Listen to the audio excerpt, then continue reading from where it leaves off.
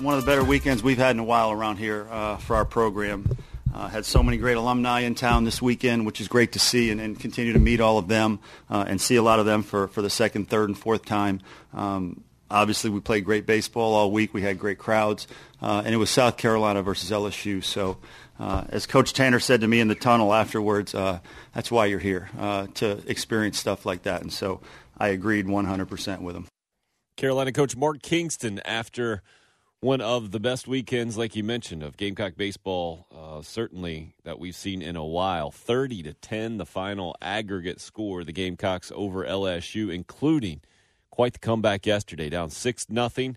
We've heard that before. We've seen a Carolina comeback down 6-0 on a Sunday before, but we haven't seen it result in a win, in a series win, in a series sweep against LSU at home for the first time, beating a ranked opponent for the first time in a couple of years. Quite the weekend for Carolina baseball. Really changes the conversation now. Kendall Rogers, a national college baseball writer, saying that the Gamecocks are back in the mix for the NCAA tournament. Is that how you're seeing things as well, Bill? Well, it is. Man, what a weird team season, just where this program is at right now, because our key word really last week, all week, has been consistency. Well, they're good enough to wallop Florida, good enough to beat Clemson, good enough to beat Arkansas on the road. They're bad enough to lose to PC and Citadel and Furman, and consistency, and all of a sudden it clicked. Whatever it was in that dugout or in that locker room, or for at least 3 days, it completely clicked. Now, does it translate over the remaining, 4 series, I believe 3 series of the 4 series, I guess, final 12 games of SEC play, along with midweek games? That's going to be the fascinating thing. It, I think, maybe re-energizes the fan base. As he mentioned, good crowds there all weekend. Maybe the fan base now goes, okay, I'm gonna invest a little bit more. I'm going to pay attention to you because, again, there's nobody that we've spoke to on our program that's rational that says, yeah, this team needs to make the College World Series or else that Mark Kingston is a failure. But I think there's a lot of people who said, okay, they need to at least get to the postseason in year one. That's where this program's standard should be at its absolute lowest. And even with a new coach, postseason play is the minimal standard. And so all of a sudden, you're right. They're back there. They're, I think, a game out of second place, if I'm right, and overall. Not just in the Eastern Conference, in the Eastern Division, but I believe overall. We know how tough the SEC is as a whole, so it's an interesting time. And again, I'll go back. They start 1-5 in conference play, and since that 1-5 start, they're now 8-4. And so you've got these good things that are happening, and you've got the weird PC loss. Can they keep the momentum going? Yeah, Carolina now 9-9 in conference play. 1 game back of Georgia and Vandy for second place there, or second and third, I guess technically. The Gamecocks sit in 4th place right now in the division standings. And over in the West now, Ole Miss and Arkansas also a game ahead of Carolina, and nobody else is. LSU just fell to 9-9. I mean, I think where LSU, the story of LSU this weekend is really a good example of what the SEC is this weekend. So they're a ranked team in the top 20. They come in second place in the SEC West. They get absolutely swept by a team that hasn't that was towards the bottom of the standings just overall in the SEC. And now LSU finds itself down on the list in a tie for third there in the SEC West, but with just 1 game out of 6th place when you're talking about 7 teams in the SEC West. And they're going to be in a fight just to make the NCAA tournament themselves at this point. And that's what late April, early May is in college baseball when you're talking about a bunch of teams that are on the cusp. They could make a run and be a solid 2 seed, maybe even make a run to host a regional, a top 16 type seed, or they could fall out of contention. We've seen it go both ways for Carolina baseball over the years, and clearly as positive a weekend as you could imagine in a lot of ways. I mean, Mark Kingston probably summed it up best on Friday night. Went from their worst performance of the year, Tuesday night, losing to Presbyterian, and then their best performance, an 11-0 shutout, an absolute beatdown, and then not just that, but then they backed it up the rest of the weekend. They score a bunch of runs to start the game on Saturday and cruise to another big win there. And then yesterday's comeback was fantastic, filled with a bunch of highlights. Defensively, Justin Rose started it, and then he hits a home run late in the game. Chest high, I think, is being about as conservative of an estimate as you can get. After the game, Mark Kingston saying, hey, you put the runner at first on in motion on a full count, and I think Rowe just saw a pitch that he could get the bat on and happened to lift it up into the air in left field, and it kept going and going. That tied the game up at 6, I think, at that point. And then the Gamecocks get a couple of more off a big hit from Noah Campbell to take the lead. 8 straight runs yesterday. Gives them the weekend sweep against LSU. Puts them at 23-17 overall, 9-9 in conference play. Headed to Greenville to take on Furman midweek this week, then to Vanderbilt this weekend. So it doesn't get a lot easier, but that's what SEC baseball is. Vanderbilt, very similar numbers to the Gamecocks at this point. They're one game better in both regular season overall and in the conference standings headed in. Well, but you and I have discussed that. We've kind of continued to say that as poorly as this team has played at times. If you look down the schedule and you saw LSU and you saw Vanderbilt, you see Texas A&M still looming out there. Even a Missouri team has got a pretty high RPI. If the team pieced together wins because of how strong the remainder of the schedule was, NCAA tournament play was not off the table. Well, when you sweep a series like that, all of a sudden it's completely on the table. Now, to my knowledge, nobody is projecting them in the field of 64 just yet. They have more work to do. But certainly, if you were looking for a glimmer of hope, if you were looking for something to latch on to and say, okay, this was the right decision, here was your weekend, Mark Kingston goes out and I think pushes a lot of the right buttons. His team plays a determined brand of baseball. I know seeing on Twitter, and I guess maybe this is just when they win, but people going, that's the South Carolina team that we grow to know and love and pull for. And certainly the effort they give. How much of it was alumni being back around the ballpark, bringing all those people in? We talked with Brian and Trey about that last Thursday. And, again, some of it, I don't want to say we questioned because I don't know if we do that, but we wondered about the heart and the fight of this baseball team coming off of that loss to PC. And was that it? Was that it? Then you bring the caretakers, the former players around the current players, and how do the current players kind of respond to the former players? Or the former players say, look, this is how we did it, and you need to pick it up. I mean, we kind of saw this with basketball. Sindarius Thornwell, Dwayne Notice, Justin Mackey, all those players come back from last year, and what do you end up getting? The best performance of the season from the South Carolina basketball team, probably. That was, you'd say, that Auburn game. They're out 37-11, and you get all those former players come back in. This weekend, you get the former players back around. You get some pride in the program, and all of a sudden you get the best performance of the weekend. You mentioned the RPI right now. As I look at WarrenNolan.com, the Gamecocks at 59 in the country. LSU just one spot better at 58. That's up a solid 15 spots. I think we were talking about there in the 70s after that loss to PC on Tuesday night. So still work to be done for sure, but in the conversation for sure now as well. Gamecock baseball with a huge weekend. They got some guys back in the lineup as well. TJ Hopkins most notably at the top of the lineup and helped produce. And mentioned Noah Campbell coming out with a big hit that gave the Gamecocks the lead and eventually the win yesterday. He battled back from a slump over the weekend. Another huge start for Logan Chapman to start the series, the freshman. It looks like he's going to be their game number one guy and try to set the tone. He's done it in 2 straight starts against about as good a competition as you can at Arkansas and then against LSU at home. Though in the North Carolina game. He was good. He was good in that one. I mean, Logan Chapman is all of a sudden becoming a revelation for this baseball team in terms of a guy you can count on and solidify that rotation from Friday through Sunday. Cody Morris, not his best performance yesterday, but he's been pretty stable all year. Adam Hill, obviously, with a pretty good performance on Saturday. 6 shutout innings. Yeah, that's solid. We'll see. We'll see as this team, the games are there. You've got Vanderbilt this weekend. I believe it's Missouri, then Texas A&M. I think Mississippi's in there as well, is your Final Four series of the season. The games, the opportunities are there. Can South Carolina take advantage of them, continue to stay hot, and use this as a springboard to something bigger and better? Kevin, hit us up on the Shepherd's Glass inbox yesterday with the hashtag Gamecock Larry is going to be on fire tomorrow morning. We walked in this morning. Who's waiting for us on the Love Chevrolet phone lines? Our favorite 83-year-old caller, Gamecock Larry on the Love Chevrolet phone lines this morning, 803-404-6100. How you feeling this morning, sir?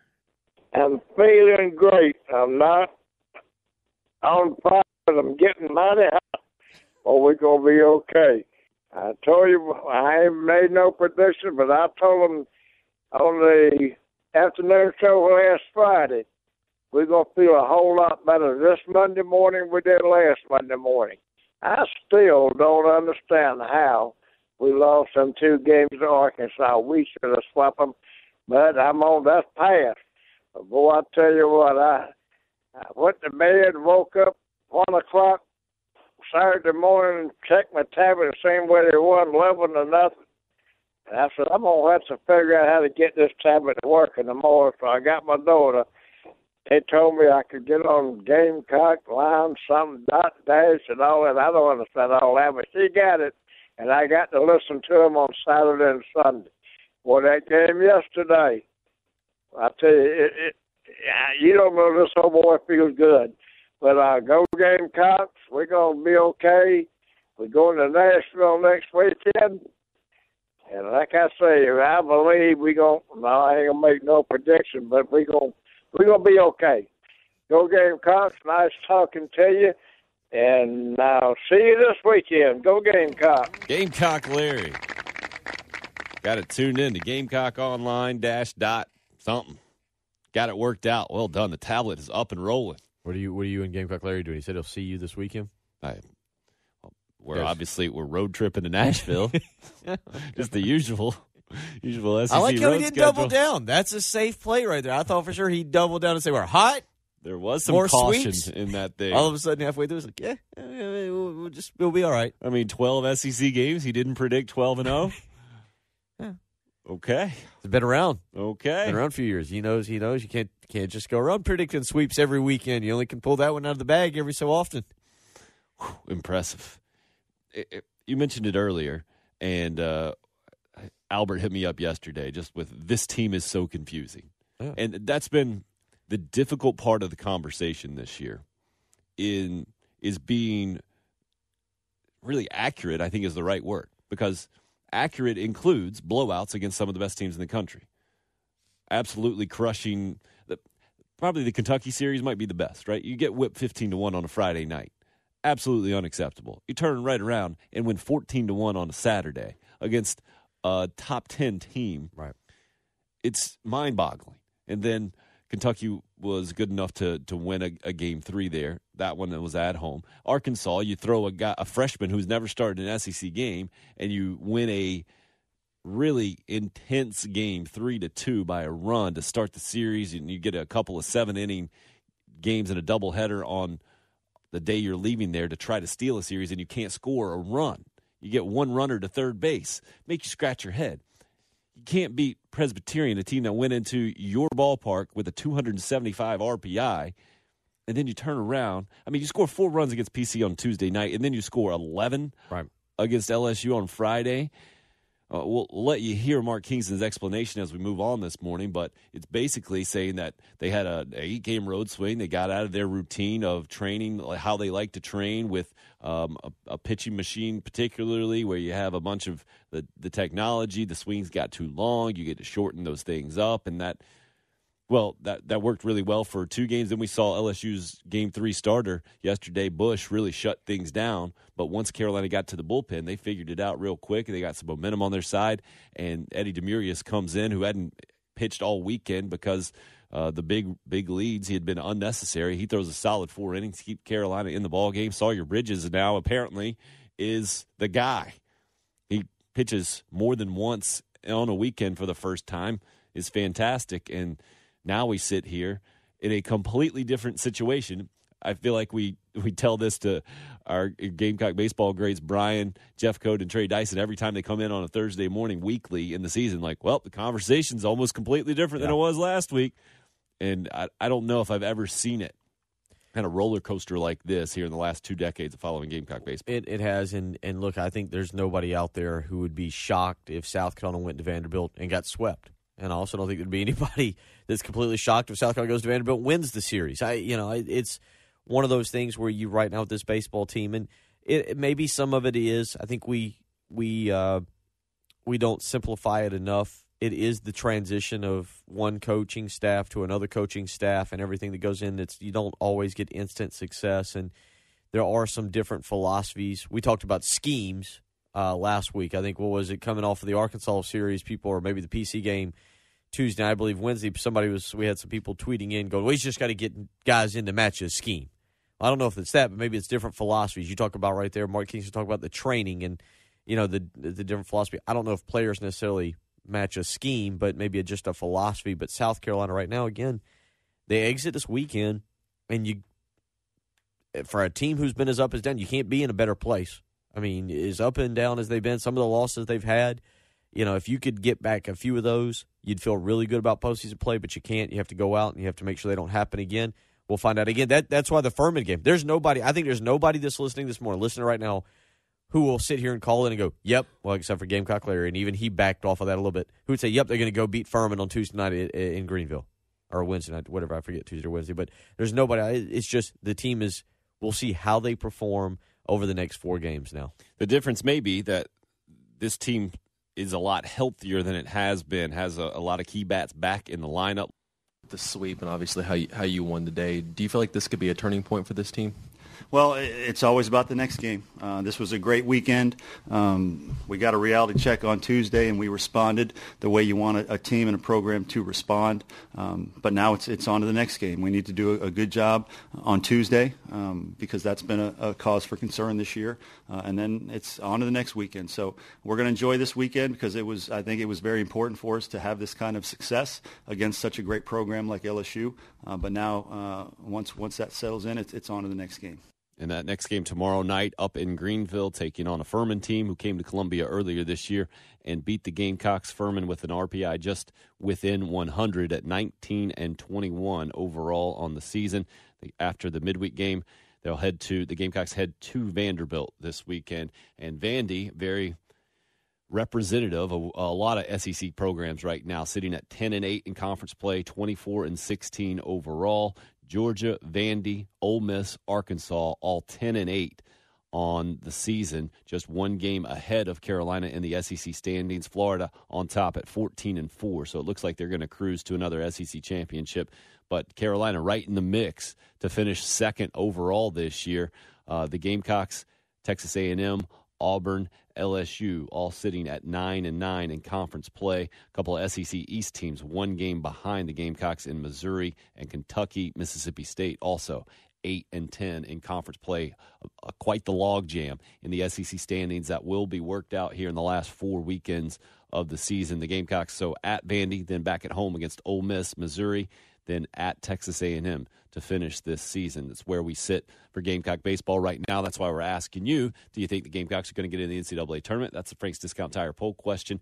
Emery weighing in with a response. He says, I voted yes because I believe they'll win their way in, not that I believe they've done so at this point. Healthy Gamecocks are hard to beat. Kingston is doing his part. Certainly, there's nothing to complain about from a coaching standpoint, I don't think, this weekend. Seemingly everything that Mark Kingston ended up doing worked for Carolina, especially this huge adjustment of putting the freshman Logan Chapman as the number 1 starter. We've seen really work out well in the only 2 SEC starts. The Gamecocks have won those ball games, and then it really set the tone, Kingston said in yesterday's press conference, kind of summing up the weekend, where the Gamecocks went 16 1/3 innings, not giving up a run to start this series against LSU. Right now, though, almost 150 votes in on our poll question, 58% of you going with no. So still unconvinced, and I think a large part of that is due to the 5-6 record the Gamecocks have against in-state opponents this year, knowing that there's 3 of those games still left on the schedule starting tomorrow at Furman. You also will take on the College of Charleston here at Spirit Communications Park, and then you'll play USC upstate the last 3 non-conference games, Bill. Told you this the last weekend. Felt like the ball was being passed. Logan Chapman taking over that Friday night starter. Adam Hill. No. That's what I tried to tell you. Logan Chapman. Well, Adam Hill going 6 scoreless on Saturday. Certainly another big part of the Gamecock success over the weekend. And to have that guy coming on and as your second guy is really quite the addition. It really changes the complexion of a weekend, I think, because you feel like otherwise if you got past Adam Hill, or even you lose that game, you're looking at a different set of pitching challenges from an SEC opponent standpoint. But now that he's that second guy, you got to take on that guy in game number 2. Good luck. Well, I think, we kind of knew that going in because of the inexperience. You were hoping Cody Morris would step up, and by and large, Cody Morris has been very good this year, maybe the most consistent of anybody on the staff, although the way Chapman's pitched the last 3 outings, he can make that case. But you're starting to see that solidified, and it goes back to the question I kind of asked next year, because part of what we're seeing this year is also, how does this team set up for the future? What's the future of this team with Mark Kingston? How quickly does this program return to being national title contender, to nationally elite? Because that's where South Carolina baseball is. It's not good enough to just be hosting regionals and playing in super regionals.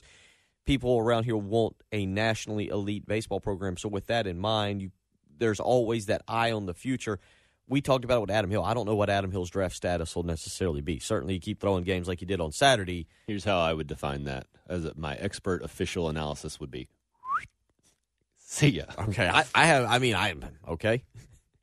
A plus arm, a pitcher, a starter. There are only so many innings that you have in your arm. He's already had some tendonitis concern with his shoulder that's what this I wonder year. about, the injury. The injury. I don't know. I will admit it's NFL draft time. It's one of the greatest times of the year. I'm paying attention to that, not the MLB mock drafts and where Adam Hill could go. But again, you should get Cody Morris back, Logan Chapman. I think you feel good about a guy maybe like Gilreath or some of the other guys you've had throwing, maybe Ridge Chapman with another year of development. Now, Sawyer Ridges, from what you've seen there, the sophomores looked really good. So I know you lose a lot next year in terms of fielding or in positional players. Mm-hmm. But again, it's a very interesting time for South Carolina baseball, because certainly the focus is on the present, the here and now. How do they get to postseason play?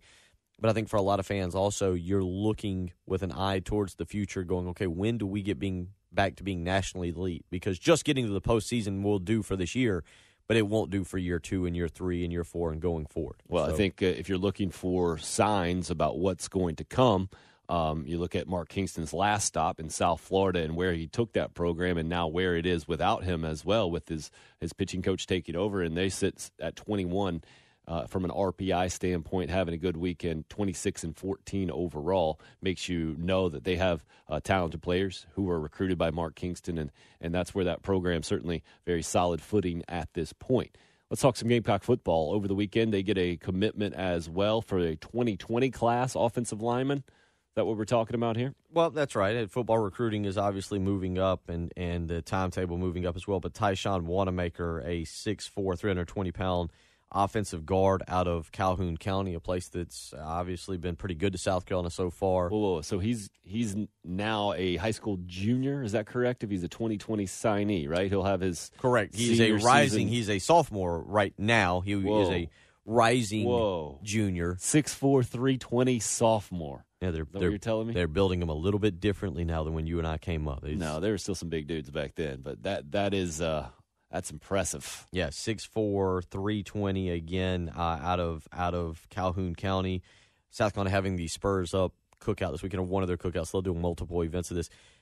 What I thought was interesting, and the recruiting nerd, recruiting geek, recruiting dork, whatever you like to reference me as, I don't know if you saw this. They put pictures up, and this is just where I still think South Carolina's coaching staff I should not be surprised by this, but it felt like under Steve Spurrier, as good as the wins were, there were aspects of the program that were still stuck in the Stone Age. Some of it was how they did recruiting. So I don't know if you saw this. This goes back to a conversation we had with John and Claudia last Thursday, I believe, in the student section. One of the big things they did this past weekend, they did it down at 650 Lincoln Street, where they have the dorms and they got a pool and they got everything. They had I say a huge, but it's not one that you'd put in your house. They had like a giant screen TV setup. It was, I don't know, 200. It wasn't a 70-inch. It was something much bigger. It was on something like you'd see like on a billboard or something.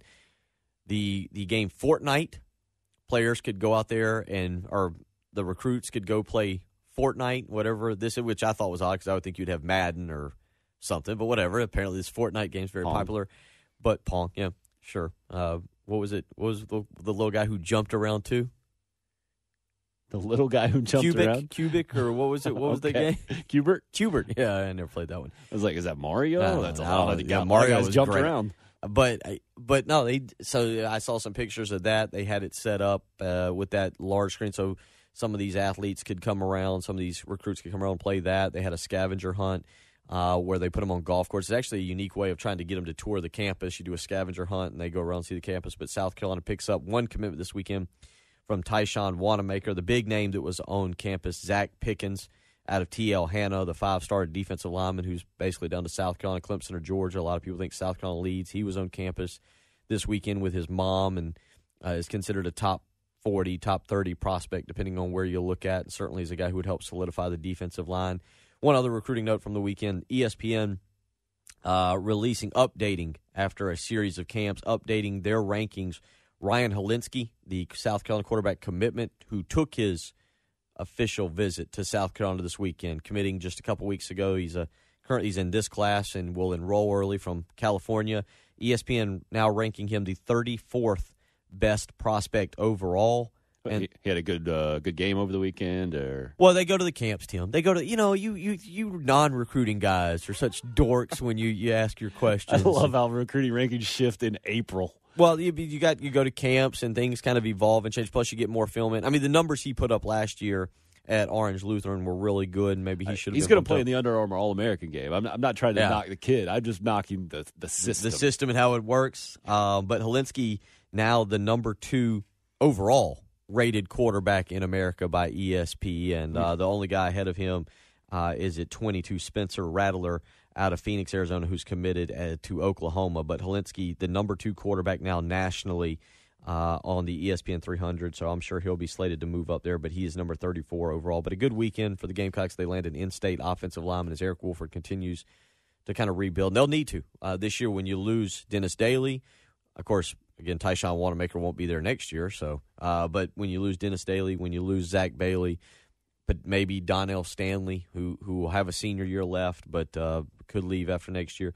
You leave multiple guys they'll need to replace a lot of offensive linemen. That's why you see him taking so many linemen in the last 2 classes. Well, also, so you mentioned Helinski. He's a quarterback from California, highly, highly touted. And you mentioned this kid from Calhoun County, Wanamaker, on the opposite end of the spectrum, just down the street, and had not gotten a ton of offers or heavily recruited. But, again, Will Muschamp he says he never pays attention to any of that stuff. And Eric Wolford coming out recently and saying that it's important for the Gamecock program to get in early on younger guys. That's exactly what they're doing here, clearly. And so you have both ends of the spectrum showing you kind of the entire spectrum of what Will Muschamp wants to do at South Carolina. He wants to get the top-notch blue-chip guys from out of the area for sure, and that's what Helinski seems to be on paper, no doubt. And then also you got to make sure that you have local guys and you can get in early on guys who want to make those commitments early on. Well, it goes back, and I said this filling in on Heath's show the day after Helinski committed or whatever. We don't know how good Ryan Helinski will be. We really, who knows? Maybe he comes here and maybe he's. You're a recruiting guy. Well, no, let me Every go. recruiting guy knows exactly. Let me. Maybe he comes here and he's Connor Shaw, 3-star, wasn't Elite 11, and maybe he turned out. Maybe he comes here and he's Keith Matkins. Everybody remember Keith Matkins? I mean, played I think 4 snaps, and so you don't know. You can go even further. I mean, Connor Mitch was a really highly touted guy. Right? Yeah, but whoever we don't know when Ryan Helinski, the football player, gets on. But what it's important for is perception. And you've got a quarterback who now is going to, again, the other rankings will update, and so you'll be able to use Rivals and 24/7 Sports, whatever. But ESPN right now, again, updating theirs, and he's now the 34th best prospect. Not best quarterback, 34th best prospect overall, the number 2 quarterback in the country, regardless of whether you're a pocket passer or dual threat. He's the number 2 quarterback. And other recruits take notice and go, wait, why is he coming all the way from California to South Carolina? Why is he coming across? What is it, especially given the history of Will Muschamp's offense? I mean, other recruits, it's a perception thing. That's why landing a kid like that for South Carolina was so important, so big. I mean, a guy like Deshaun Watson changing the perception of the Clemson quarterback position, which allows a guy like, say, Trevor Lawrence to go, well, if he does that, I'd like to go there. And you draw other big-time players. Will Muschamp landing and Brian McClendon and Dan Werner landing Ryan Helinski changes the perception, and it causes other players, not just in the 2019 class, but in the 2020 class, to go, well, wait, why is a guy that good going there? Well, now let me at least go check out South Carolina. And that's where South Carolina kind of is, I think getting ahead of the curve with Will Muschamp, being able to get guys on campus just like they did this weekend, show them the campus, show them the city, show them the new football facility. I was over there the other day, and the building itself, I mean, you talk about moving light years into the future. And I think it's going to be fascinating to see the development around Williams-Brice Stadium, as it's still kind of an industrial area, but you see it transforming with the transformation with more student apartment complexes going up. I saw there was some more places for sale down there.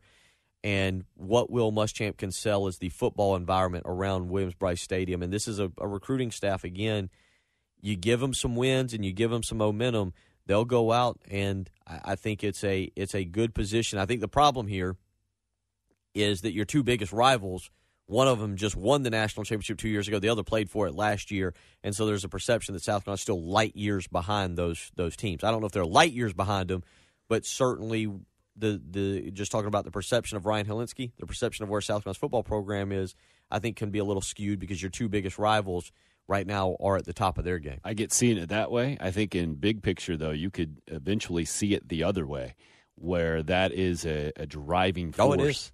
And just like Steve Spurrier's 5-game winning streak over Clemson certainly helped give them a constant reality check, or helped the push to raise a bunch of money in their facilities and all of that, I think you could see that a very similar type challenge where Will Muschamp and company are right now. And eventually you could look down a decade out or plus and say, well, that actually helped Carolina in the long run to improve and strive and go to the next level. We'll see, of course. Obviously, we got no idea how it'll play out, but it could end up doing that, almost have a counterintuitive reverse effect in the big picture. Jen, who is this character, this IndyCar guy? James Hinchcliffe. Uh-huh. Yeah, he's been part of the IndyCar series for several years. Mm-hmm. From Canada originally. He was on Dancing with the Stars about a year and a half ago. Came in second. Good driver. He's a good driver. Mm-hmm. And he had a really bad wreck back in 2015. Mm-hmm. So there was a lot of coverage after that, kind of following his progress and rebuilding. Mm-hmm. Good dancer, too. Mm-hmm. Good driver, good dancer. Yeah, what's his go-to dance? Salsa. Sometimes a tango. Mm-hmm. Just depends. Depends on his partner. Guy's really good. Just incredible Indy driver, really. I mean, the stuff he's been doing of late is phenomenal. Just to be clear, I'm the guy that you make fun of for knowing anything about Dancing with the Stars, and you just broke down tango and salsa. Mm-hmm. Mm-hmm. Talented. This guy. All-around athlete. I like his personality. Kind of the Ben Yeah. Simmons of IndyCar. What? Mm-hmm. Where? Why? I'm sorry. This is why I wanted to talk to Jen about this. Thank you. Jen, can you Bye-bye. let us hear what Mr. Hinchcliffe had to say this past weekend, yesterday, I believe? Well, I was sitting there during that first red, and I was begging to get just 3 minutes. That's all you need. 3 minutes, wheel off to wheel on. And when we got going again, my legs were shaking. I had to go so bad. I'm like, I can't drive a race car like this. So under caution, it took me a full lap. It was one of the least comfortable experiences of my entire life. But I can officially say I've joined the likes of Will Power and Dario Franchitti and other greats that have peed themselves in their suit. So you're talking to a man that just wet himself. Ben Simmons of IndyCar. Maybe not the Ben Simmons. Maybe more of the Ron Artest, Meta World Peace. That's probably a bad analogy, too. First of all, how does this not happen more often? We figure they're sweating a lot of it out, Don't they have... How long are these IndyCar races as long as NASCAR races? Oh, yeah. Yeah. I mean, we're talking about solid 3 hours. Mm-hmm. Mm-hmm. And they just had rain delay after rain delay, and, That was the red flag issue he was talking about. Yeah. That's got to be uncomfortable. Oh, yeah. I mean, you can be in bad situations sometimes. At least if you're on the interstate, you're looking for exit signs, right? Right. You can get off. No problem. Just hop off the next exit. Maybe you got to go an extra 10 minutes. Mm-hmm. But sitting there facing hours, no fun. Mm-mm. Did he win? They had to stop the race. Oh, that's a shame. Yeah. Are they racing again today? I don't know what the plan is. And you call It's yourself just the been- expert. Mm-hmm. I'm sorry. I was traveling yesterday, too, so. Excuses. Mm-hmm. Yeah, okay. Anyway, he's a good guy. He's a lot of fun to Cell data works while you're traveling as well. Were you driving? I know on Friday there was a discussion about whether you were going to drive or not. Oh, yep. I drove back yesterday. Oh, yeah. Came back from Nashville. And how was the visit to the Music City? It was good. Went and saw Tim Allen. How's that? It was really good. It was not for, kids. Not family friendly? No. But It was pretty darn funny. It was probably about an hour and a half of a stand-up routine, and it was good. A lot of new stuff?